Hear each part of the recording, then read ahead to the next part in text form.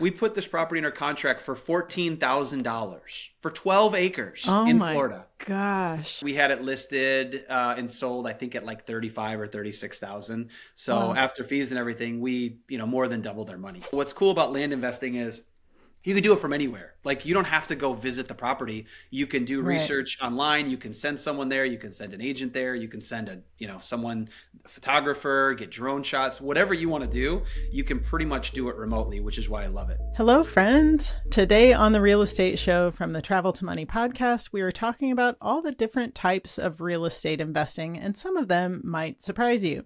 My name is Nicole, and I'm joined by my co-host and real estate expert, Jeremy Resmer. Let's talk about different types of real estate investing, and let's maybe start by covering the ones that are more traditional. Like last week, we talked about flipping houses versus buying homes and turning them into rentals. I don't think we need to do a deep dive on that. I think those are pretty straightforward. What are a couple of other traditional forms of real estate investing? Obviously the majority of people out there are probably going to start out flipping or buying rentals. So those are two biggies. There's also something else called wholesaling. Some people have probably heard of this, and then some people, if you're not in the real estate scene, you don't really know. But basically what happens is a wholesaler is someone who tries to market to the sellers to get them to sell. They agree to a price with the seller, and then they turn around and will then assign their interest in the contract to another flipper.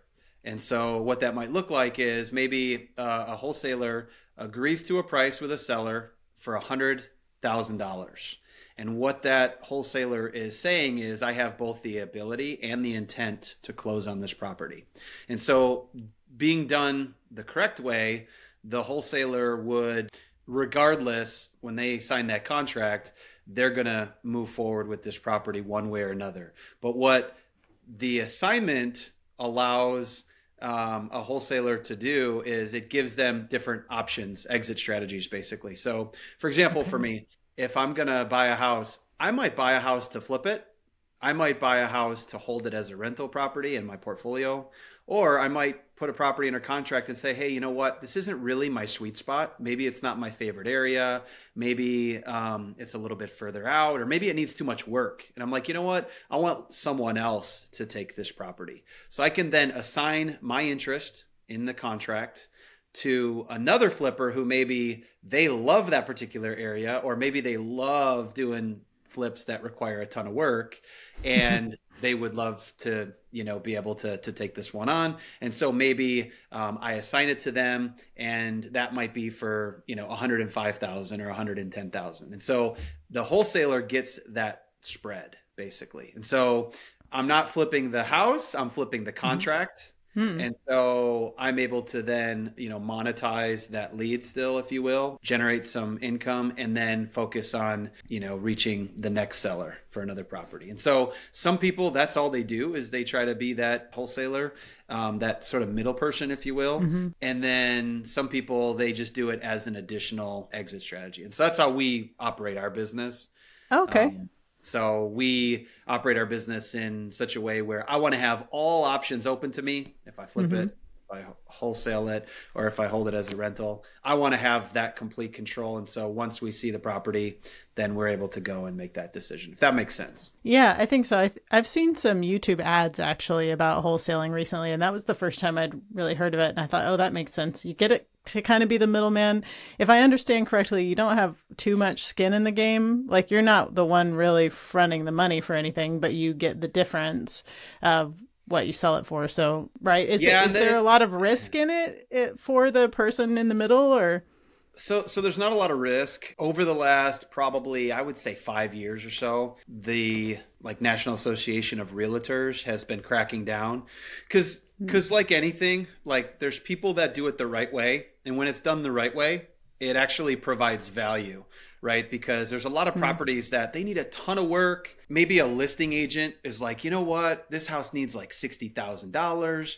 And they would tell the seller, hey, go do some work to it or fix this or do that. And there's a lot of situations where people just, whether they inherited a property or they just need to, they're relocating, they need to move quickly, where a wholesaler or a flipper is a great solution, right? Because they're able to buy quick, they pay with cash or hard money. And so, it's a quick, seamless transaction. You don't necessarily need to have an agent. But what's happening is there's some people in there who, some wholesalers who don't actually have the ability or the intent to actually close on the property. And so if that's their only exit strategy, what happens is they can put a seller in a jam because they put something under contract. And if they maybe put it under for too much money, or they really don't have a good deal, or they can't actually assign the contract to somebody else for whatever reason, now all of a sudden, they put that seller in a bad situation and they actually didn't have the ability or the intent. And so that's now kind of infringing on what being an agent is, right? So when you're an agent, like, you are a fiduciary and you have to work on behalf of, your client. And so, you're trying to match buyers and sellers. And so some of these wholesalers are trying to join the party and basically say, hey, I don't have any money. I'm going to put something under contract for a low price. And then I'm going to go and assign that and I'm going to make that spread.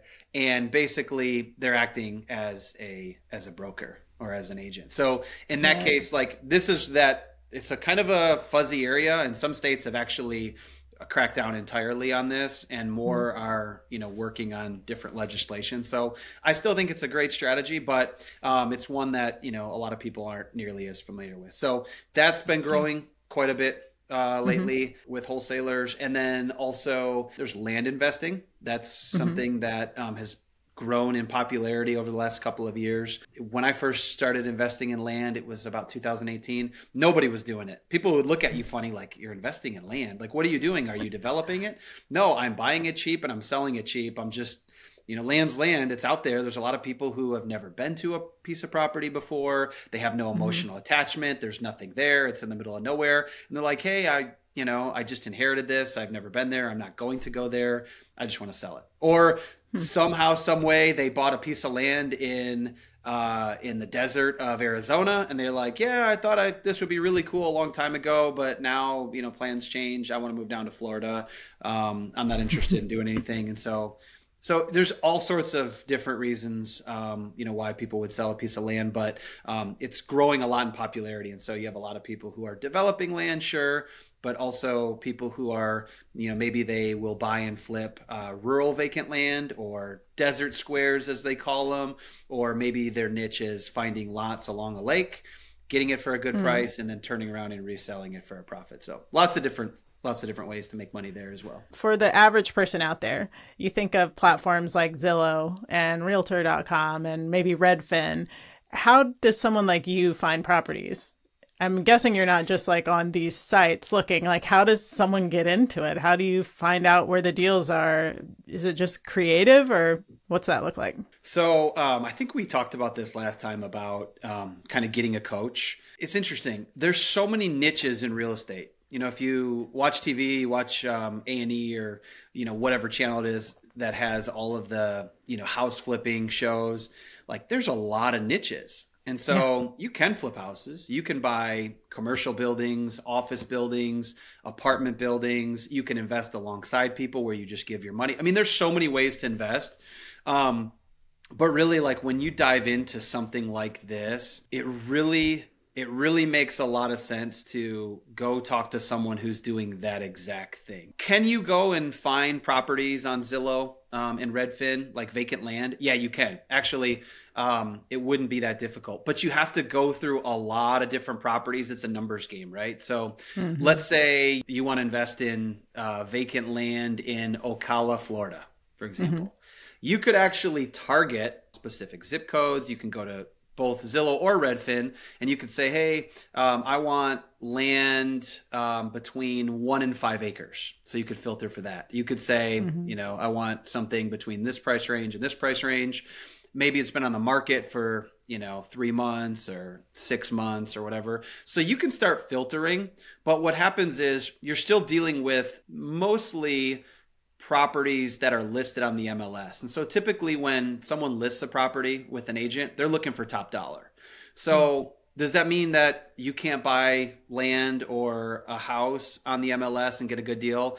It definitely does not mean that. However, you're going to have to go through a lot more properties, talk to a lot more people, make a lot more offers. And, if you're low on funds, and this is the best way for you to do it, I mean, it's just sweat, right? It's just calling people, having conversations, making offers, and you will get deals.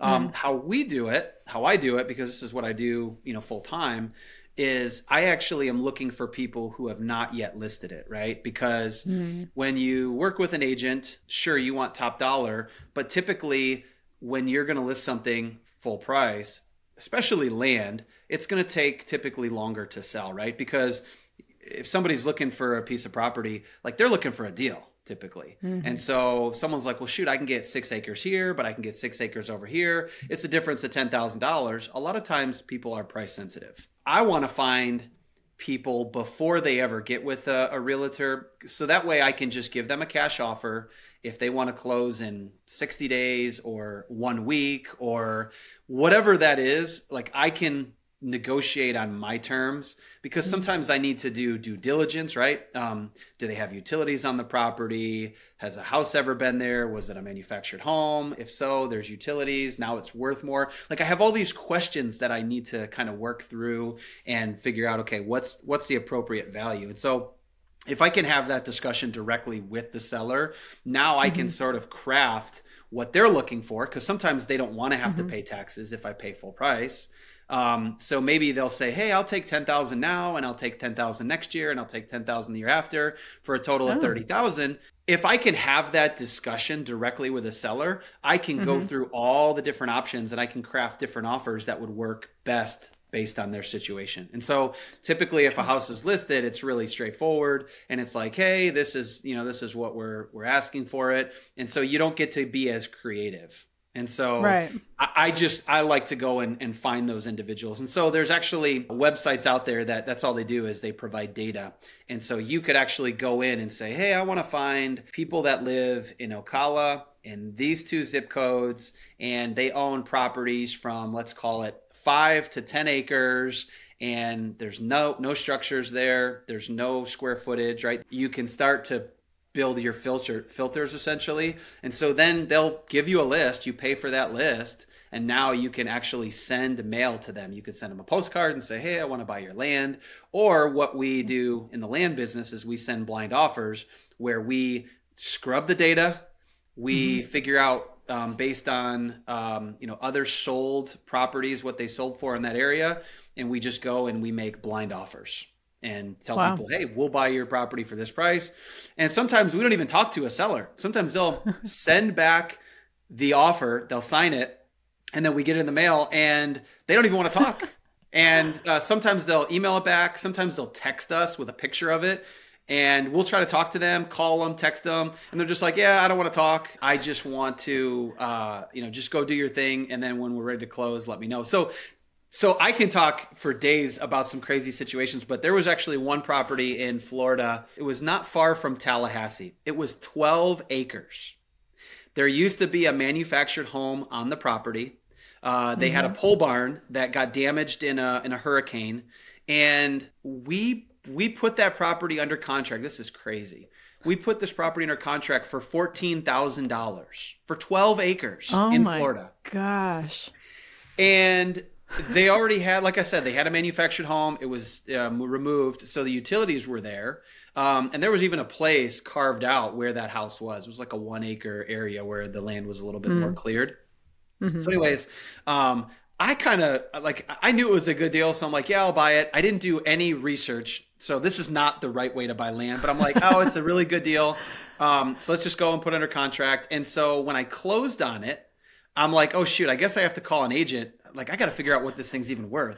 So the agent says to me, well, this property has this, it has that. I'm sure you already know that. And I'm like, ma'am, with all due respect, I don't know anything about this property. I just know I got a good deal, and I've actually been sitting on it for, I don't know, a month and a half. I figured I'd get to it when I get to it. And, this is not really the way I like to do business, but I'm like, what do you recommend I do? So she said, well, I went out with my husband, and he is a contractor. And she's like, that pole barn could be repaired. So she's like, that's not really that big of an expense. What I'm going to do is I'm going to have my mower, my guy, my lawn maintenance company, whatever. I'll send him out there. We'll mow that acre of the property so it's cleared, give people a vision of what they would be buying. And she's like, your land's probably worth like $55,000. But she's like, I mean, what do you want to do with it? I'm like, well, I mean, I'd like to sell it quick. How I buy land is I buy cheap and I sell cheap.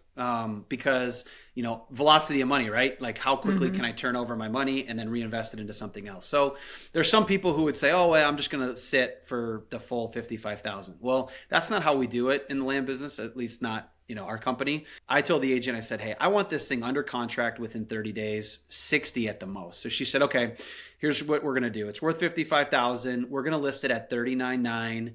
And she's like, we'll move it pretty quick. So then she found out after it listed that it was actually in a part of the property was in like I don't want to call it wetlands, but some sort of preserve. And so of course I did no due diligence, right? So I'm like, you got she's some like, swamp. Yeah, exactly.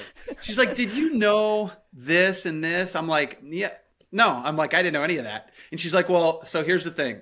It's not really going to hurt us, but I have to disclose it. And some people aren't going to want that. But she's like, I don't really think it's a big deal. It's not going to affect your value. I'm like, okay, do whatever you got to do. Like, this is how I handle this particular property. And partly because I knew it was a good deal. I was able to see everything from the map. And so what's cool about land investing is you can do it from anywhere. Like you don't have to go visit the property. You can do research online. You can send someone there. You can send an agent there. You can send a photographer, get drone shots, whatever you want to do. You can pretty much do it remotely, which is why I love it. And so back to the story, this lady finally gets in our contract. We had it listed and sold, I think at like 35 or 36,000. So after fees and everything, we, more than doubled our money. And so that's an example of a land deal where if you have direct access to the seller, in fact, what's crazy is the seller came to us and we were like, no, we're not really interested in the property. And then like 3 months later, I think our follow-up, like someone on my team reached out to them, or maybe they got a text message or something and they replied, and we looked at the property again. And for whatever reason, maybe the price was lower, or maybe we just were like, hey, yeah, we're interested now. But at the end of the day, we, more than doubled our money. We paid $14,000 for the property, and we walked away with somewhere close to like 30,000, after fees. So, we doubled our money there pretty close. So it's pretty good. And what was the timeline again from start to finish? So the longest part of it was me holding the property and not actually contacting anyone about it. So, but from the time we bought it, I think we sat on it like 30 or 45 days. And, my team is like, hey, are we going to move this property? I'm like, yeah, we should. So then I reached out to an agent, and then she had it sold in like, from the time we listed it to money in the bank, it was like 28 days. It was fast. Oh my gosh. You're making 100% profits there in like a couple of months. Yeah. Yeah. And that's not uncommon. Wild. I mean, yeah. It's crazy. And so we look for land that, maybe people don't want, or it's outside the beaten path. But again, like if you want to invest in lake lots and flip those, you can. If you want to invest in lots that are, in Orlando or in Nashville that are ready to be developed, yes, you're going to pay more for them, but there's opportunities for that too. So there's so many niches within just the land business, just like with houses. You can really go and figure out what works best for your lifestyle, what you want to do, how much you can afford. I mean, you could buy little desert parcels in Arizona and pay like $200 for like a 10-acre parcel. Wow. And it's like, well, how is that even possible? And then you turn around and you're like, well, I don't have a lot of money, but I can start with a couple $100. And then maybe you turn around and you sell it for like $600 or $800. So there's so many different things you can do, but it's pretty gnarly. I want to keep asking more questions about that, but I'll keep us moving and we'll do a whole land episode at some point. Sure. So one of the things I really love about investing in real estate is that every deal is different, like you've been talking about. And that really allows for so much creativity. And speaking of creativity, what are maybe some less traditional forms of real estate investing other than what we've covered? Maybe anything else that comes to mind? Again, it just depends on what your appetite is, what your experience is. Like I know some people that they skip houses altogether and they want to go right to apartments, or maybe they don't, like they have a W-2 and they don't actually want to be the guy that's going out talking to sellers, dealing with maintenance guys, renovating properties. They want none of that. But they want the benefits of real estate. Maybe they want the depreciation, and they want someone else that's what we would call a trusted operator to go and handle all of that for them. And they want their money to generate a good return. So I know some people that invest in real estate syndications. So basically investors are, who are going and finding the deals, they're negotiating them. And then once they have them under contract, then they're trying to pool together money from other investors. So now you've got multiple investors partnered together in a particular deal. And so for me, I actually just invested in one that closed, I think it was yesterday, and it was here in the Nashville area. And so typically they require you to put bigger chunks of money down, but I know some where you can put as little as like $10,000 in. And then some of them will require more. They'll say, hey, you got to put $100,000. So you'll want to find someone that, kind of fits, the amount of money that you have, which you're looking to spend. But basically you get the depreciation, you get tax benefits. They'll give you a preferred return. So you might give them, let's say $50,000, and then you might get a 7 to 9% preferred return. So you're getting that back each year. And then they're working to stabilize the asset, right? Increase rents, maybe do improvements, do whatever it is they're trying to do. They're following a business plan. And then typically within 3 to 7 years, they will refinance or they will sell that asset. And then, you're going to get a nice return. So that's cool to know that you don't have to have enough money to go buy a whole house to get started in real estate investing, but you can start with smaller chunks of money through these various ways. And I think what you just mentioned might be a good way for people to kind of get their toes wet, for sure. Kind of get started. Yeah. And one example of that is, so let's say you invested $50,000 into a deal, into a syndication. And maybe there's a projected 20% annualized return. So what that would look like, let's say you're in it for 5 years, you're going to double your money. So what some people like to do, again, it depends on, your financial situation and, what your goals are. But I know some guys that they like to invest $50,000 once a year into a different syndication. And so if you have that kind of money to invest, what they're doing is they're staggering their investment into another deal, typically with another operator, right? Because you don't want all your eggs in one basket. It's good to have, to interview these guys, to understand what their business looks like, see that there's a track record, make sure they know what they're doing and have been around for a long time. But to be able to put, let's say you're going to do 50,000 one year, 50,000 the next year. So you're basically staggering your investment. You're getting the depreciation benefits. You're able to reduce your taxes. And if you're investing in the right syndications, you might truly get a 20 plus annualized return. And so in, let's say 5 years, that 50,000 now comes back at 100. The year 2, you have another one that is coming back, right? Again, assuming that it works perfectly in 5-year intervals. Sure. But so there's people who are creating a whole nother income stream from these investments, and they're minimizing their taxes based on their situation. So man, you can go into this. It's a whole nother topic, but it's really cool. There's a lot of things you can do with real estate, a lot of ways to get involved. Let me tell you what a friend of my dad's did, and you can tell me if you've ever heard of this.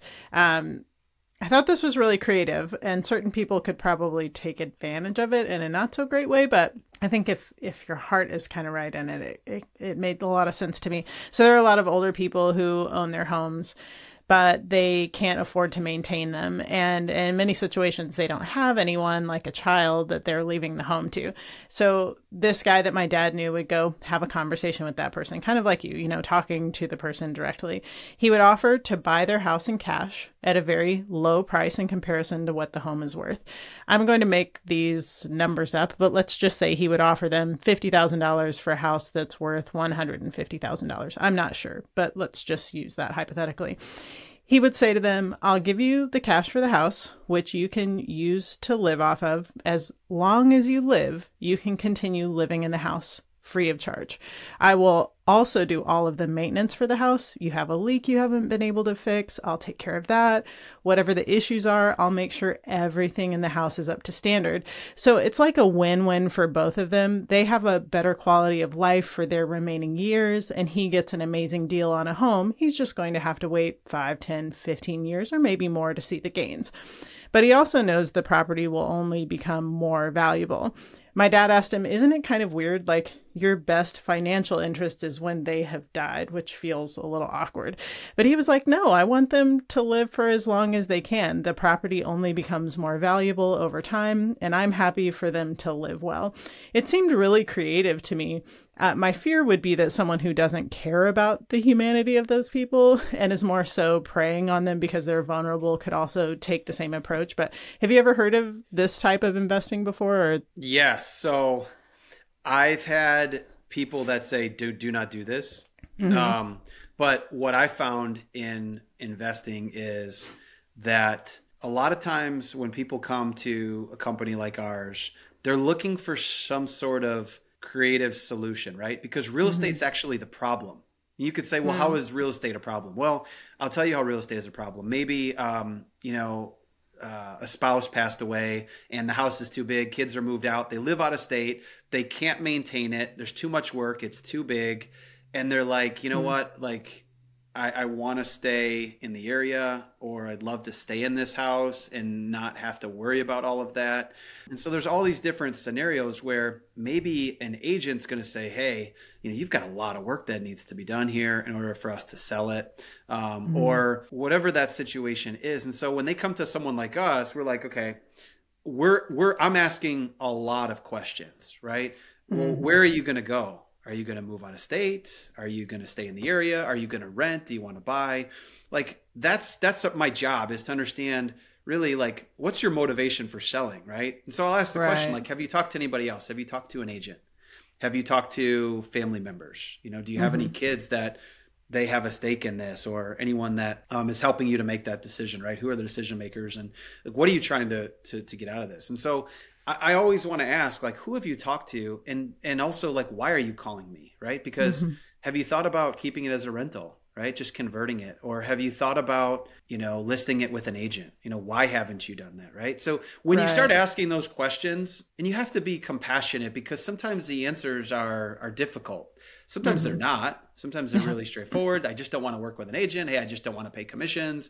And so that's fine. But a lot of times people actually have real problems that gets uncovered, and real estate is a problem. And so we're trying to talk through their situation and then craft an offer that works best for them. And so I actually have 3 properties done in a way, well, 4 actually, now that I think about it, 4 that we own in a way that you mentioned. Now it's a little bit different because, so I have not actually purchased their house and then said, hey, you can live in it without paying any rent. Right. What we'll do is either we've reduced the rent, or like sometimes we've bought these properties, we've kept their mortgage in place. Again, a whole nother topic, but we can buy someone's property and we actually own it, and we are now taking over the mortgage payment. And so we have some of these situations where the people are like, hey, I don't want to move out, but I can't make the payment. If I sell it to you, and so there's a due on sale clause, and banks have the right, if they choose to call the note due. But a lot of times banks are like, hey, we have a performing note, we're getting our money. They're not necessarily trying to be in the business of calling notes and having to go through all the legal process and all that. And so we'll buy someone's house and work something out. Maybe it's a discounted rent, or maybe they're actually paying more rent, but now we've just put, $100,000 in their pocket that they can use that to live off of. Or sometimes it's just a gap, right? They're like, hey, I got Social Security kicking in 8 months.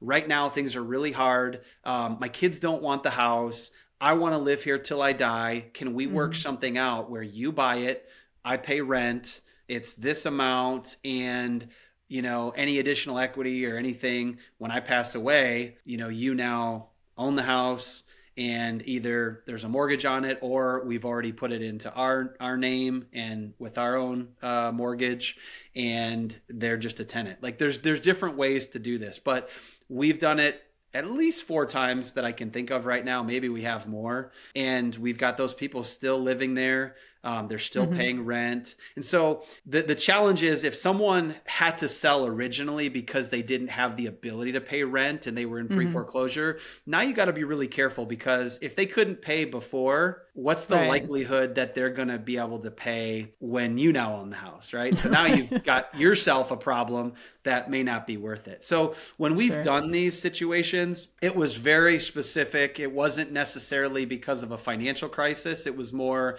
hey, I want to sell the house. I don't want to create a problem for my kids when I pass, but I still want to live here. And can you help me work through this? And so, yeah, we've done that several times. And I think that's a great way to do it, because everybody wins. And as long as we're able to make it where, the seller's getting what they want, and we're at least able to cover, our rent or our mortgage payment or whatever, then that's fine. We don't have to gouge anybody. We don't have to jack up rents. Like, we can actually take a much reduced rent and, still work for everybody. So yeah, that's what we'd be aiming for.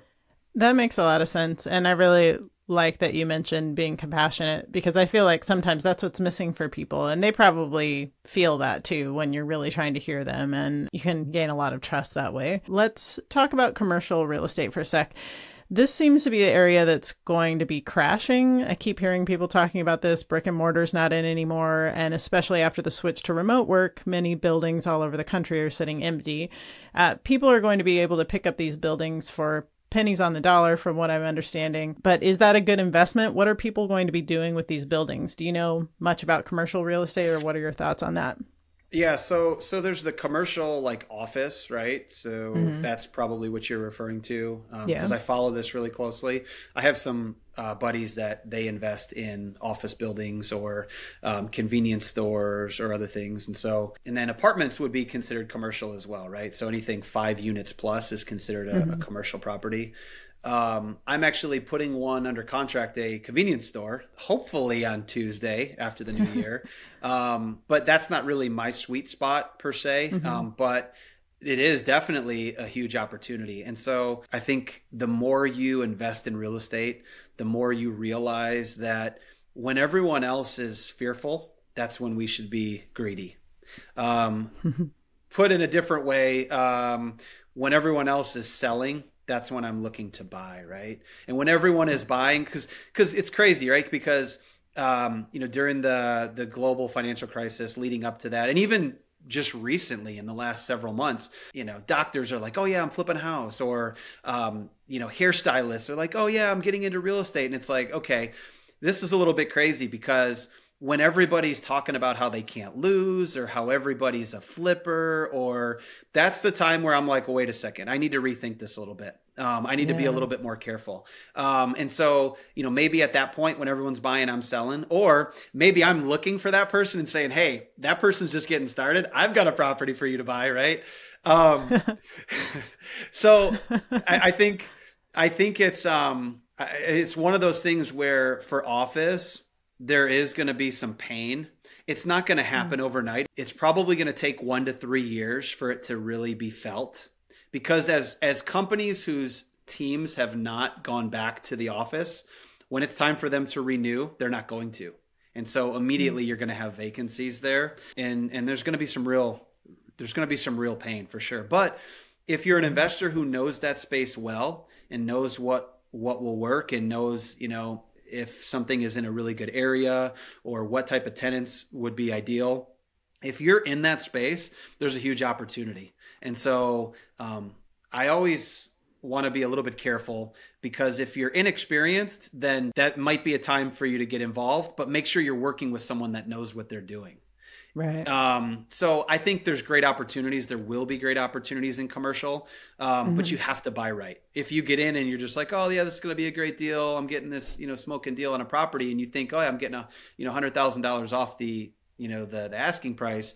Maybe you should have got $400,000, $500,000, $600,000, $800,000 off the asking price, because once you buy that, you may not be able to lease that up. So again, without going into all the details, there will be great opportunities, but you really have to know your numbers in order to make it a successful investment, or be working with someone that does. Right. This is just kind of a question along the lines of commercial real estate, and I don't understand a lot about it at all, but with all of the opportunity in commercial real estate, is there any chance that any of that gets turned into apartment buildings or things like that? How does that work? No, that's great. I actually, I wanted to hit on that. I was just going past a mall. It was an old Macy's, and Amazon converted it to like a store, a shipping like a warehouse. Yeah. Yeah. So there's definitely some of that's going on, and I think more of that will continue. A lot of it's going to be location, right? So, I mean, if there's certain companies that are moving out of the city, I mean, cities oftentimes are looking for great like loft space or, housing in great locations. So I know several investors who are doing hotel conversions. They're converting hotels to multifamily. I know some folks who are taking properties that were formerly office or retail, and they're converting them to mixed use or to multifamily. So yeah, there's definitely going to be some of that going on. Some of it's already happening. There's a lot of investors who have just jumped headfirst right into that space and learned it, and they're doing really well. So yeah, there's great opportunities there. I think there's going to be a lot of opportunities across the board, but it's going to require someone with a vision and someone that really knows how to get that done, right? Because you've got rezoning that may be required. That's what I was going to ask about, rezoning, because that's not always super easy, I'd imagine. You have to work with the local governments to get that sorted. Yep. Rezoning, there might be environmental things that need to get done. So, I mean, it's really, again, like there's people that do this stuff. A great entry point for something like this is if you want to do multifamily, go talk to some multifamily investors or syndicators, people who have hundreds and thousands of units under management, and they're the operator, and they can tell you all about multifamily. And if they have opportunities to get involved, one of the best ways to learn is to invest in their syndication. So now you have access to them, because they're like, well, shoot, I need to keep my investors happy. I want to keep them in the loop. And so they'll give you updates. They'll give you updates about where you're at as far as, hey, we're about to close. Hey, we just closed 30 days ago. Here's where our lease ups look like. They can give you information about the construction, renovations, where we're at as part of, according to our plan. And so you can now ask specific questions. You can actually go meet them at their office.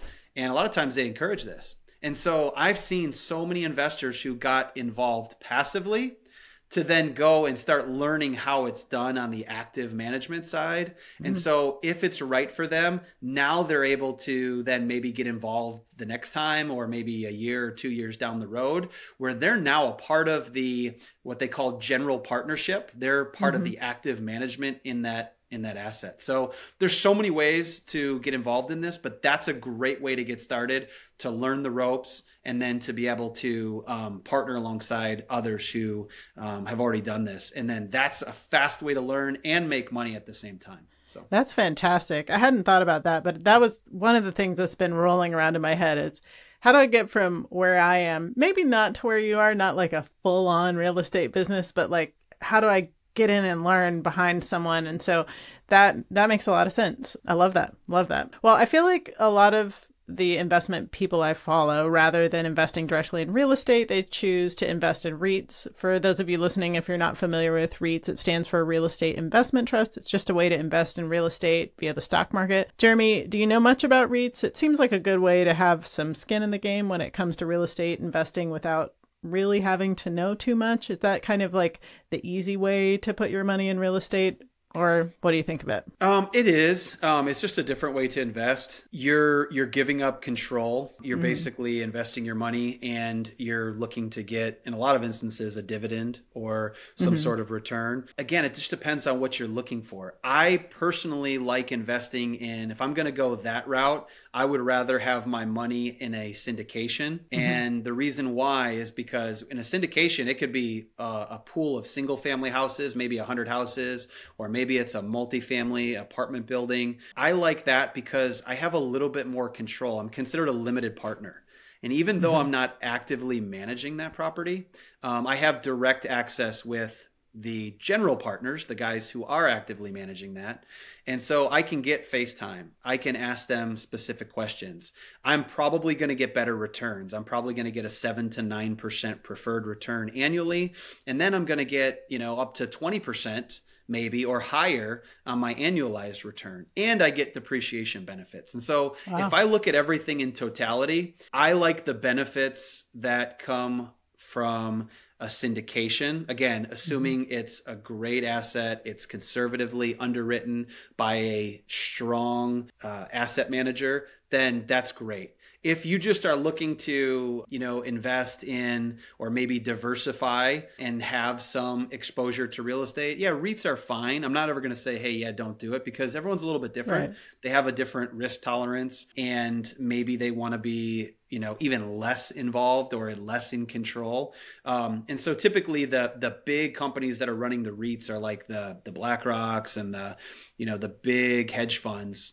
And those are fine. They're just, they're not for everybody. So for me personally, I'm not looking there because I can get better returns in my own investments or with other investors. And so I'm looking to get the highest return with the lowest amount of risk. And because I'm already in that industry for me, there's other ways I can get, I can reach my objectives better. But for someone that's just looking to get started, I would say, look at it just like anything else, but make sure you fully understand it and talk with enough people to see what the benefits and disadvantages are. Yeah. And speaking of getting started investing with different folks, I've seen you open up to investors before. Is that something you're doing now? Can people invest with you or your business now? What does that look like for you? Yeah, I've taken a little bit of a measured approach with this. A couple of years ago, I was planning to really go hard into